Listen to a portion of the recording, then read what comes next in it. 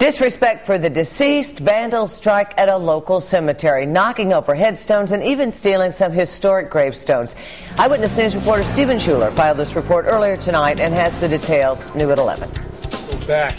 Toppled graves line the Smithfield hillside, where vandals destroyed several gravestones at Historical Cemetery 63. And they snapped off those headstones, moved that one, slid them down the hill and watched them, and pulled out these ones and scaled them out into the water. Lonnie Thurber works with Friends of Smithfield Cemeteries, a group that maintains the town's 117 graveyards. He discovered some of the missing headstones in a nearby pond. Anger. I have to control my temper.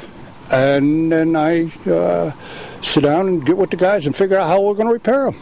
The vandals also pulled several fieldstone markers from the ground and tagged columns and signs with graffiti. But those souls here that were laid to rest, some of these may have been people that were in the Revolutionary War that shaped the lives of everyone. Repairing Sarah Smith's gravestone will take some time. Her resting place now disturbed 220 years after her burial. They thought that they would be in peace here. Some people say kids will be kids, but this is not right. This is not kids being kids. That was Stephen Schuler reporting tonight. Now, Thurber and his group plan to get to work soon, repairing and replacing damaged graves and markers. If you know anything about this vandalism, please contact Smithfield Police.